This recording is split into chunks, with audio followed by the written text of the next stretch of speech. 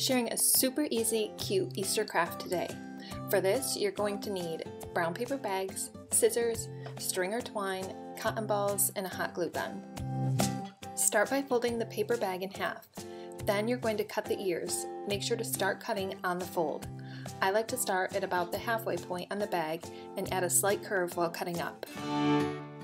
Open the bag and fill it with a bit of Easter grass and then your favorite candy or treats or even little toys.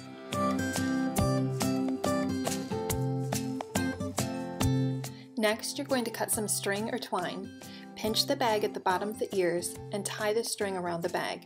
You're just going to keep cinching the bag tight while keeping the ears fluffed out as much as possible. Tie the string and arrange the ears. Glue on a cotton ball with hot glue. And that's it, you're done.